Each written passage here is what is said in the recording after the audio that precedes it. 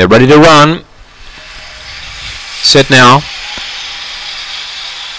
Away now, Stick Shifter away fairly, great speed Stonebuster, railing up Muguruza, railing also Stick Shifter, behind them then fourth Whip Lee, wider out in the track was making ground there, Sketchy Cathy, well back Silent Scandal, they turn, now Should Be Wise got out and is chasing Muguruza, who's in front, Muguruza wins, Should Be Wise got out late and ran second, Stick Shifter third, and Whip Lee ran fourth I feel, from Sketchy Cathy, Stonebuster carved up, Silent Scandal was back there with Slippers Lane, and the time we await for, but the winner, Muguruza, number 3.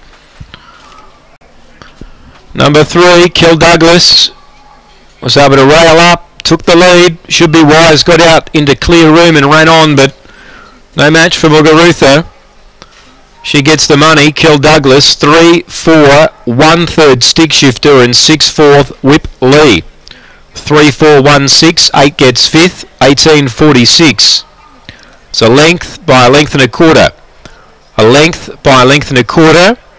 3, 4, 1 and 6 here after race 3 on the card. Muguruza at around $11, $12.30 in fact. Has been too good for them. Should Be Wise was back behind a wall of runners, got out into the home straight, but just couldn't finish it off quickly enough to beat Muguruza.